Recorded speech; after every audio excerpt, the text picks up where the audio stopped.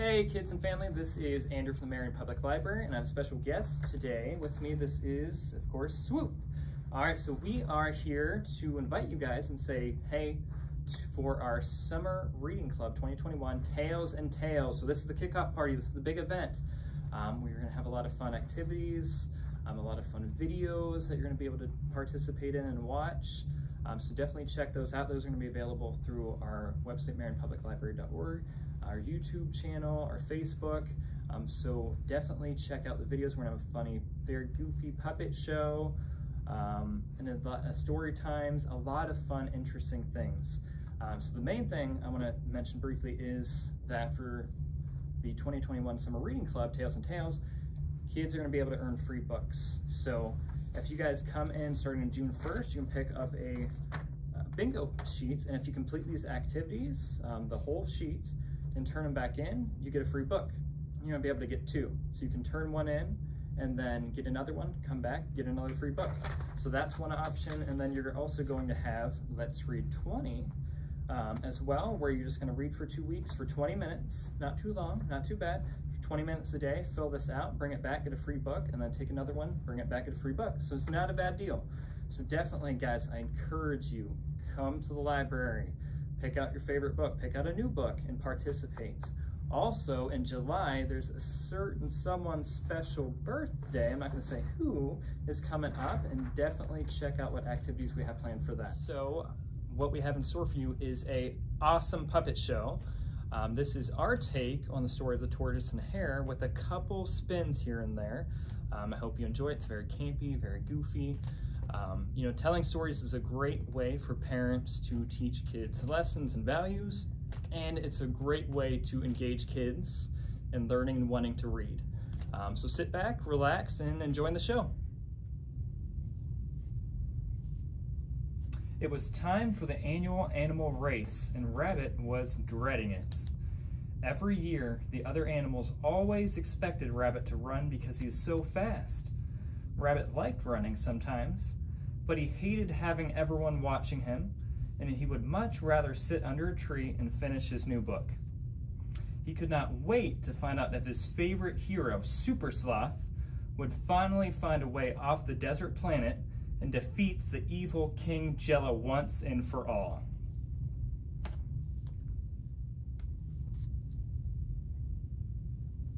Meanwhile, Turtle was so excited. She'd been training all year long in secret, and she really wanted to race with her friends. Last year, the other animals told Turtle that she was not fast enough, and they talked her into being the person who hands out those tiny cups of water to the runners as they go by. Well, not this year. This year, Turtle was going to be on that track showing everyone how hard she worked. She could not wait. Are you excited about the race, Rabbit? Well, actually, I kind of thought this year it might be nice to sit out and read instead. What? Not race?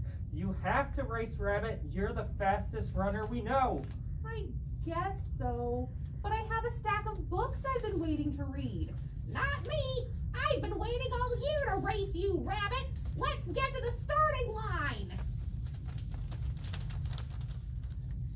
Good luck, Rabbit. Good luck, Turtle. Caw-caw! Racers, start!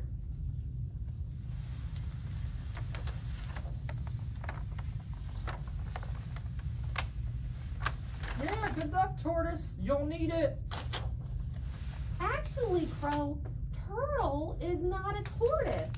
All tortoises are turtles, but not all turtles are tortoises. According to my book, Learning to Care for Reptiles and Amphibians, tortoises live in dry areas. Turtle lives by the pond, so she is not a tortoise. She is a reptile, though, just like snakes, lizards, and crocodiles. That's very interesting, Rabbit. But the racers have left you behind. You better move if you want to win. Whoa! Look how fast that hare can run. actually, I am not a hare. According to my book, Cottontails and their relatives, rabbits and hares are two different animals. Rabbits are smaller, and their babies stay in a nest on the ground for a few weeks until their fur grows in and their eyes open. Hares and rabbits are different animals, just like goats and sheep are different. Here's a joke. When is a rabbit not a rabbit? When it's a jackrabbit. A jackrabbit is actually a hare. Ha ha ha ha. Well, that is very interesting, Rabbit. But now you are way behind. You're gonna lose the race. I didn't really want to race anyways. I've had so much fun talking about my books, and that's what I really like to do. I'm gonna go read until the race is over and finally finish my book.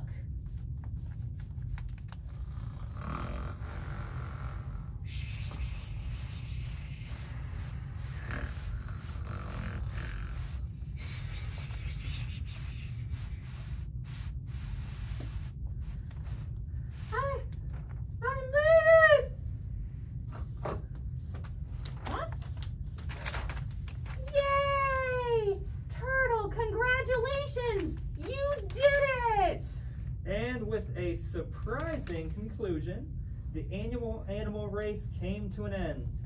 Both Rabbit and Turtle accomplished their goals and lived happily ever. Wait, who won? I won, but we couldn't celebrate without you two. Now let's party! Wait, what about the moral of the story? Oh. Okay, how about you don't have to be good at something to like doing it? Maybe. Having fun is more important than winning? Boo! How about just because you're good at something doesn't mean you always have to do it? I'd rather be reading? Yeah, but what I love to do is be outside and learn to try new things. Okay. How about read, learn, enjoy? Oh. Read, learn, enjoy.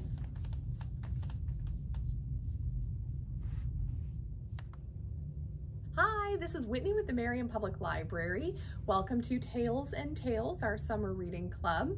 I know you've already gotten to see some fun stuff, but I have an interactive story.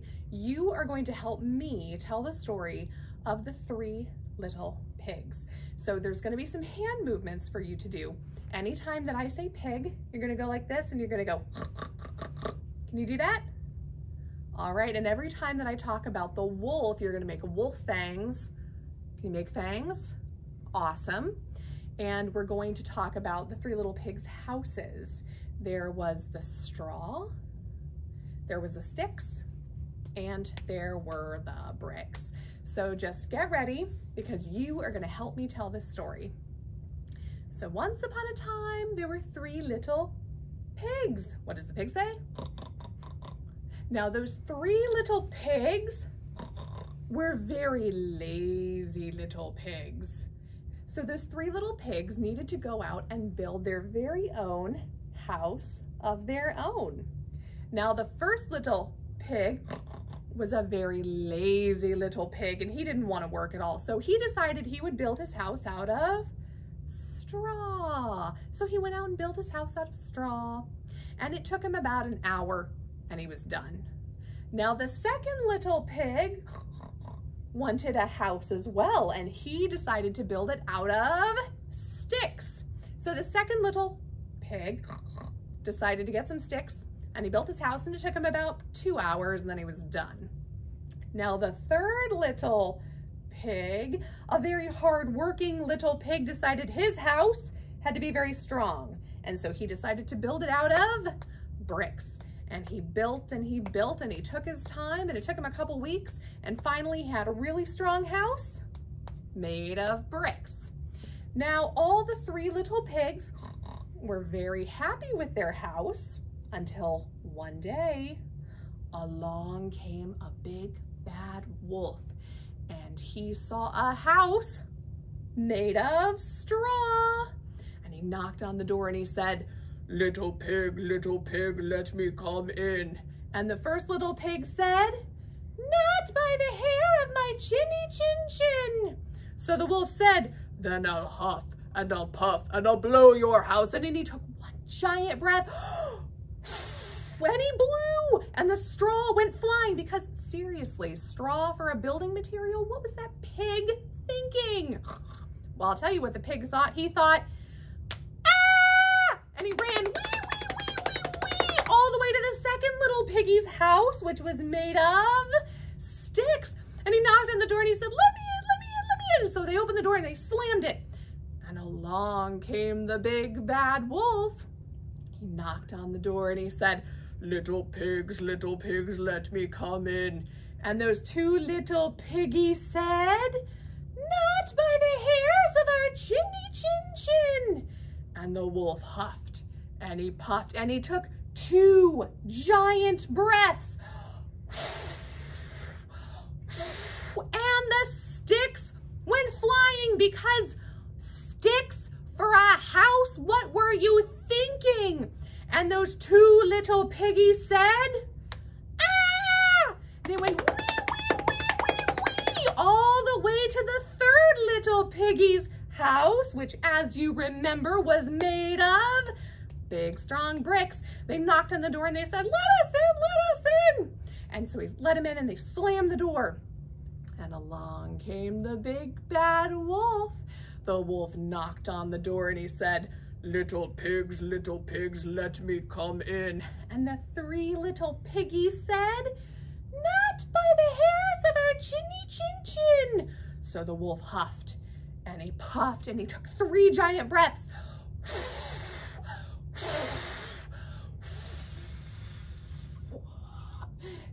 Until he needed a minute. But nothing happened, because that big strong house was made of bricks and wolf resistant. That is very important. And those 3 little pigs went, "Ha, ha, ha, ha, ha, ha, ha, ha, ha." And the wolf got really mad until he looked up on the roof. And what do you think he saw on the roof of that house? He saw a chimney. So he climbed up, climb up. He climbed up and he started to go down the chimney. And the 3 little pigs said, "What are we gonna do? Ah!" Until the 3rd little pig, you remember the really hard-working little pig, said, "Soup's on!" And he pushed the soup pot under the fireplace and he turned it up. And as that wolf climbed down, his tail touched that bubbling soup and he went, "Ay, ay, ay, ay, ay!" And he flung out into the forest. And he never bothered a pig again. And the 3 little pigs lived happily ever after in their big brick house. You guys did great. Thank you for helping me tell that story. The end. All right, hi everybody. My name is James Anderson and I'm the naturalist for the Marion County Park District. And I'm here at the Marion Public Library and I want to talk about animal tails. So I want to just talk about some of the unique features and different things that animals use their tails for, because a lot of you think that tails are just used for wagging, but you'll be really surprised that animal tails do a lot more than just that. So I brought a lot of fun stuff with me today. So I'll kind of start over here. So you're probably familiar with the good old peacock, right? When they display themselves, they're making a beautiful fantail. And they're telling other male peacocks that, hey, stay away from me, stay away from my girls, this is my land. And we have an example like that here in Marion County. This is a turkey fantail.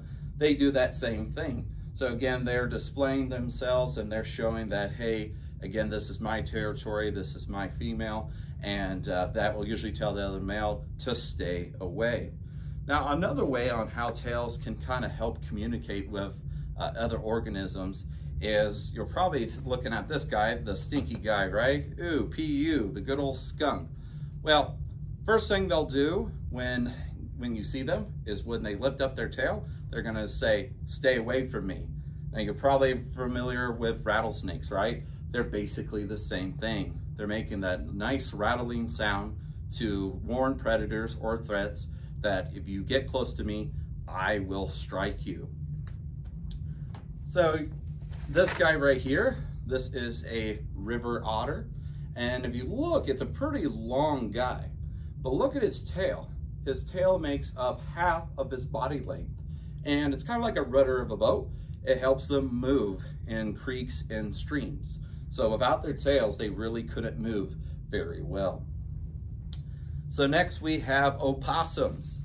So opossums, if this guy was alive, he would have a long kind of pinkish grayish tail, and they would hang upside down when they're younger. But as they get older, their tails can't really support their weight. Their back feet are like our hands. They have an opposable thumb used for grasping on. So that's pretty cool that the opossum has that really neat feature. And I know you're probably looking at this guy. I named him George, this great horned owl. And kind of like with the turkey and peacock, when they are threatened, especially when they're juveniles, they'll puff up and they will display their nice fantail to say, stay away from me or I will peck at you. Now next, we got squirrels. So squirrels, as you see, they have those long, long bushy tails. Now their tails are very, very important because they do a lot of different things. So when the squirrel is jumping from tree to tree, he's going to be using his tail for balance. If it's raining outside, he's going to use that tail to keep him dry. And if it's cold out, it's going to be a nice little blanket. But just like the turkey and the owl that we talked about, they also use their tails for communication. When it's kind of nice and long and straight, that's telling other squirrels that it's okay, the environment's okay, there's no danger. But you probably have seen this outside where they're kind of flickering their tails up and down and they're making that little chatting sound. They're saying, hey, there's danger, we have to be careful. So that's pretty cool on how squirrels use their tails. Now, what's also neat, what I have over here, that sometimes we can tell what kind of animal it could be by its tail. So sometimes when you're out in the wild, you may see our wild canines like our coyotes and foxes, but when they're running, sometimes it's hard to tell. Well, here's a really cool fun tip. For the coyote, when they're running, they run with their tails down. So if you ever have like a pet dog, if it was bad, you might have to yell at it. Well, it's kind of the same thing, but dogs, they run with their tails up. So that's pretty cool. Now, our fox species that we have here in the state of Ohio, yes, obviously the colors can be a big difference, but sometimes red foxes, like this guy, they can be gray. So a good way to identify the red fox, he'll have black tipped tails, or ears, excuse me, and a white tipped tail. And gray foxes will have a black tipped tail and white tipped ears. So that's a really cool way to distinguish both species. So now this big guy right here, yeah, the good old beaver. So this beaver, really great. If this guy was alive, he would have that weird, big, square-looking tail. And they use their tails for making lodges and dams. So I know it kind of looks silly, but they kind of looks like they're slapping their butts onto their lodges and dams. Well, that's kind of help pack the mud down, so it keeps it really tight so the lodge or dam does not break. Also too, just like some of the other types of animals that we've talked about, they also will use their tails for communicating. When they flap it up on the water, they're telling other beavers that, hey, there's danger around. So then we have some animals, like scorpions, who will use their tails to catch their prey. And that's very important because these guys aren't really fast moving. So they may have to trick their prey to getting close or sneak up on, and bam, they're going to use that nice sharp-like tail to capture their prey. And they'll inject those toxins into their prey so they're able to catch them. Now you might see animals like bison, cows, horses that have really, really long tails. Well, their tails are used to wipe off dirt are also flies, those pesky flies that are on them, always biting them, always nagging them. And that's really important, especially for these guys, since they're in big open areas. There's not really a lot of room to hide up in the trees. So when you're kind of out in the grassland area, you know, you're kind of vulnerable to things like flies and a lot of other pest species. So that's why their long tails are very, very important. So this little guy that I'm holding right now on top of this cup, this is a dragonfly nymph, or a baby dragonfly. So a lot of our macroinvertebrates, not all of them, but some of them, like dragonflies and damselflies, they will use kind of like their tails. And I know their tails are not really easy to see like some of the other critters we just talked about, but kind of right where my finger is, that's what I guess you could call the tail. And what is really cool about dragonflies is when they're in this stage, they shoot air out of their tails or their butts. It's called jet propulsion, and it helps them move around the pond environment because there's all kinds of critters that are trying to eat them, from small tadpoles to turtles to fish, you name it, it's fair game. But also too, they use that jet propulsion to catch their prey, and things like really small tadpoles and other insects as well. So I brought a little container with me, and this is just an example of some different types of critters you can find in a pond environment. And I don't know if you can see, but a lot of that stuff that's floating in there, those are tadpoles, some frog tadpoles. And what's really cool about that is it's funny, when they're in this stage, they have their tails, but as they metamorphosize or change into their adult form, they lose their tails.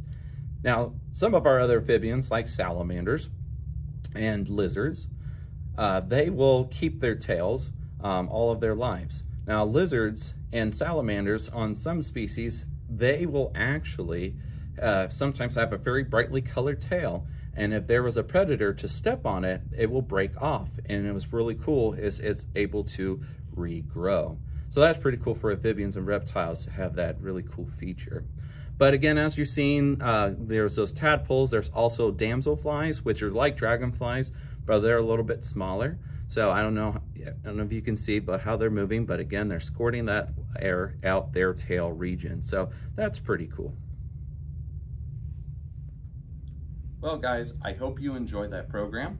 Hopefully you learned some different types of fun facts about animals and their tails.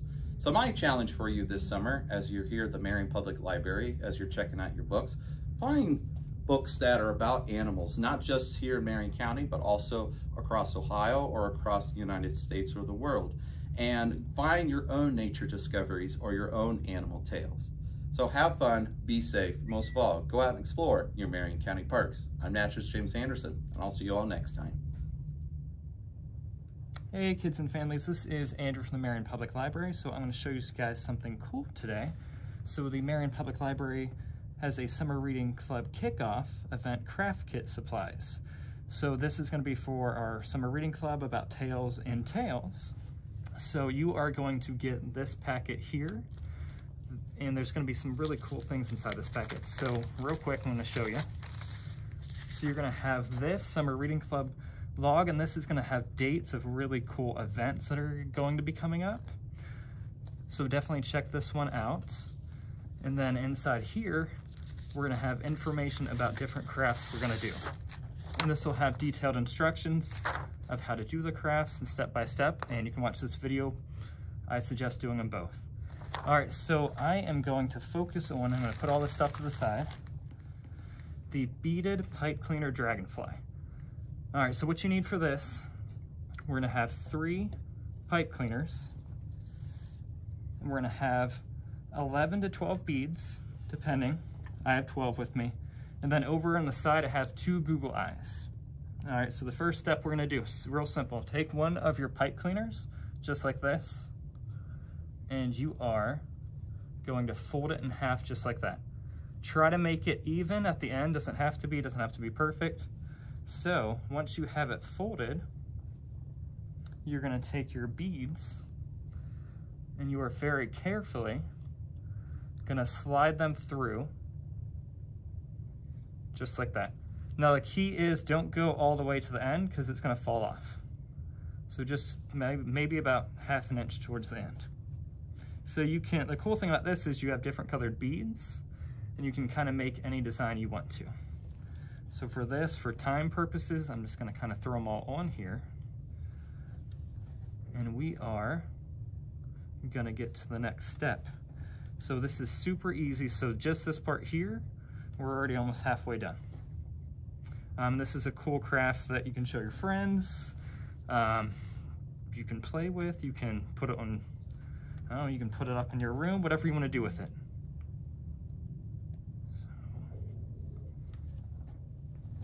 Or you can have a competition with your friends or family and see who can put the beads on the quickest, because as you can tell, I might lose that competition. All right, so the trick is, so I use all my beads except one. So keep one bead separate. So I'm gonna put this over here. Okay, so this is the dragonfly's body that we have right here. So now I'm gonna take another pipe cleaner and we're gonna bend this into a circle. Does not have to be a perfect circle, just as close as you can get it. And I'm gonna overlap, so you guys see that overlap right there? And now we're gonna twist it so it stays connected together. So just twist those two at the end. All right, now we have my lopsided circle. So once you have the circle, you're gonna pinch it, just like this. And what do you guys think this will be? So this is gonna be our wings. This is the first set of wings, and it looks lopsided now, it's not perfectly straight, I'll fix that later. So now we're gonna take our wings and we're gonna put it on the body, just like this. And how we connect it, so here's the wings, is you're gonna kind of pinch right in the middle and you're gonna twist the wings about 2 to 3 times each on each side. Okay, and then kind of mess with them, make them a little pretty. So you can see it's starting to look more like a dragonfly. Okay, last pipe cleaner, same thing. We're gonna make a circle and then we're gonna bend it at the top. So there's my lopsided circle. And same thing, we're gonna pinch it. So here's our second set of wings, because dragonflies have 2 sets. And we're gonna put it back on the body just like we did before. Oh, and here we go. All right, so make sure, unlike what I just did, make sure it is tight. So that way it does not come apart like mine just did. Okay. So that is super tight now. So pinch it, kind of shape it a little bit. So there's my second set. And now I'm gonna slide this onto the dragonfly, just like that. And same thing we did the first time. So pinch where it connects and twist.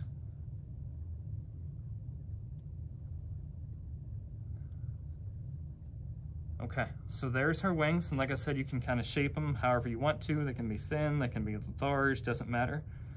All right, so now we're gonna take our last remaining bead, and you're gonna put it through.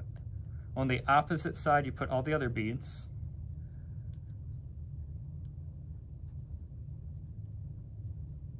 Just like that. Okay, now, you'll see the side where you have these 2 ends here. What you're gonna do is you're gonna put them together like that, and then you're gonna kind of roll them in like a spiral. Doesn't have to be pretty, same thing with the wings. Just as close as you can get to a little spiral, and this is gonna be the dragonfly's head. Okay, so I'm gonna put this down. So there's my head, and now you're gonna take your Google eyes. Now with these, I use glue. I just use a glue stick to add glue to them. And then you're just gonna press them wherever you want the eyes to be. So I want them right up front. And kind of press down and hold maybe about 3 seconds. Okay, and here is my dragonfly. All right, great job, guys. So So we are on to our second activity in the craft bag. So this is a lot of fun. We are going to be doing animal silhouette watercolors. So parents, before you freak out, these are washable colors. So we probably won't make a mess in the clothes or anything, but I know how me and kids are, and we like to make big messes, which is okay. All right, guys, so what you're gonna have in your kits, you're gonna have these paint supplies, a paintbrush, a piece of paper, and then an animal silhouette. Mine's an owl, yours might not be. It might be another cool animal. So the key thing is before you start, so notice I have this big piece of paper keeping this table from getting all messy. I suggest you do the same. So talk to mom and dad, figure out a plan, whether you use newspaper, whatever it might be, to make a clean surface so you don't make that big of a mess. Also, watercolors, what do you think we need? We need water for sure. So I have my cup of water, because anytime you start a different color or you're using a color too much, you want to dip this brush back in the water to keep those colors mixing well. All right, so the key thing is, so I have my animal silhouette. You want to keep this as still as possible. So you can put it anywhere in the paper. You can make any design you want. I'm just going to put a bunch of colors together that I think are cool with the owl. You might want to make, like, if you have an owl, maybe a forest environment. Maybe you want to make a barn. Whatever you want to do. This is your art kit, guys. So for me, so I'm going to put my owl right here. And your fingers are going to get a little messy. That's okay, guys. Just try to hold it down as smooth as possible. So first step, water. And then I'm going to go with, I think I'm gonna go with some colors like it's sunset, because that's when owls are active. Once the sun's setting, they're nocturnal, so they're gonna start coming out. So the key is, see how I'm holding the head down? Is you're gonna paint over. I'm not gonna need more water. You can paint over the silhouette, that's okay, because when you take your animal away, it's gonna make a cool design under. And now, I'm gonna mix some purple in here. So purple and black. And I need more purple because that's way too dark. Okay, there we go. And then you spread it out. And you can make, like I said, guys, you can make any design you want. So you might want to put your owl up in a tree. So you could paint a tree first, and then have that owl kind of chilling up in a tree, just hanging out. Or you could put your owl on top of the library, kind of like Swoop. Kind of how Swoop hangs out on top of the library. But the key is, guys, you're just gonna try to keep this paper down. And it doesn't, as you can see, my fingers are getting too messy, so it's not too bad. And use whatever colors you want. Use your favorite color. Use whatever you think is gonna fit that forest environment. I'm just gonna kind of put a bunch of colors together and we'll see how cool that looks. So we got red, we got purple, we got brown, green, yellow. We got a whole bunch of different colors. And make sure, guys, you get every little white space around your silhouette or it won't show up as good. So I have some white right here and I'm trying to fill in all these spots. If this gets wet and this gets paint on it, that's fine, because you're gonna pick that up any minute.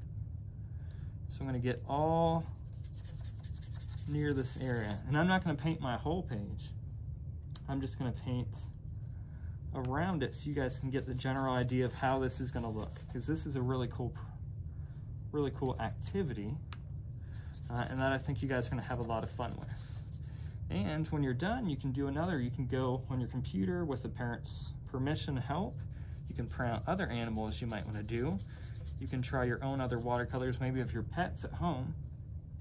And you know, think of maybe what your favorite animal is. So for me, and see, guys, I moved it a little bit, so I'm gonna move it back. That's okay, it happens. So for me, my favorite animal is a gorilla. So maybe think of what your favorite animal might be, and you can kind of do that silhouette. So I'm almost done.